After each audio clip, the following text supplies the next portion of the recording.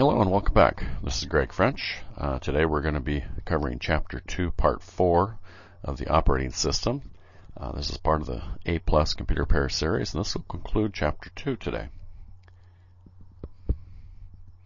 First utility we're going to look at System Properties. Two ways to open this utility. We can right-click My Computer and select Properties, or we can click on the System applet in the Control Panel. Some of the tasks that can be performed. We can view the processor and memory information, change the name of the computer on the network, access Device Manager on the Hardware tab, control performance in the Advanced tab. We can switch System Restore on or off, and we can use the Automated Update to control updating. Again, a very important system tool. Control Panel contains applets used to manage the system. Accessing the Control Panel, Windows XP, just click the Start button and then click Control Panel. Two views, you have a Category View and the Classical View. Classical View is the older view. Device Manager, another very important tool.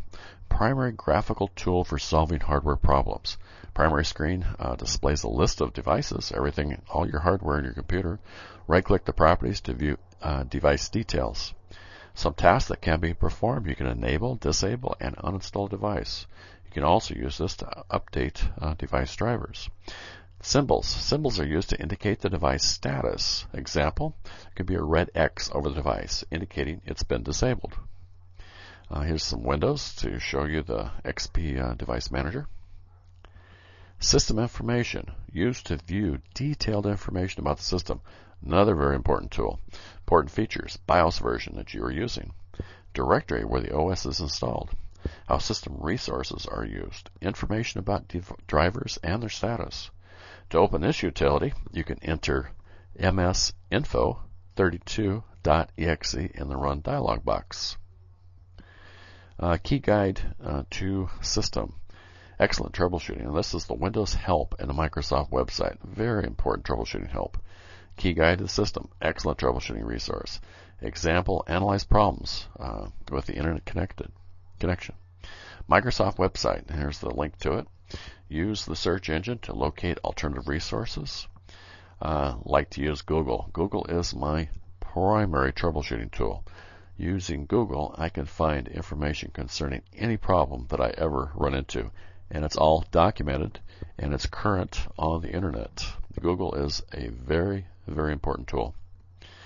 Troubleshooter, making suggestions to solve a problem. With using the modem to connect to the internet. The Microsoft website is, again, very useful too. Oftentimes Google will take me back to the Microsoft website.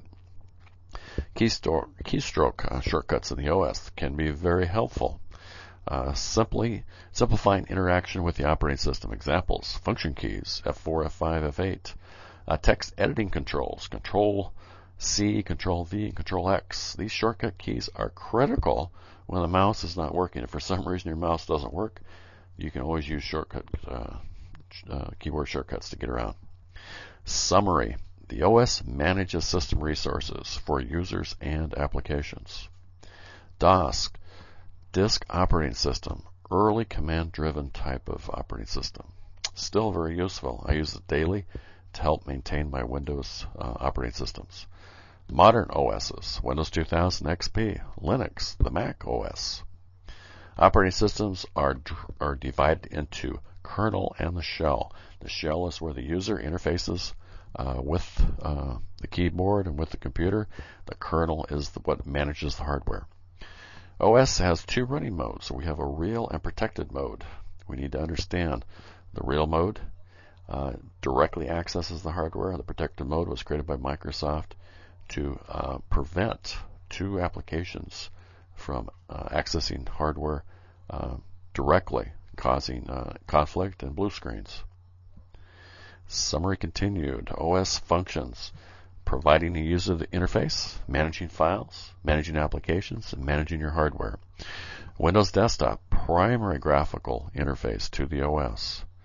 Windows Explorer, used to navigate directories and manipulate files and folders. Other tools, System Properties, very important. Control Panel, Device Manager, very important. System Information, very important. And the Windows Help. Keystroke shortcuts provide a way to perform tasks without the use of a mouse. Can be very helpful when the mouse isn't working. Activities. What can Device Manager be used for? I want you to really get a good understanding of what we use Device Manager for, so I want you to do some research and tell me about it. What information does System Info provide? System information is very important. Provides a lot of information. I want you to give me some examples. Why is Google used to troubleshoot problems? Google, you're going to find, is your most important troubleshooting aid. Why is it so important? And then Lab 2.6, I want you to complete Windows keyboard shortcuts. I want you to answer all the review questions and turn them in for me.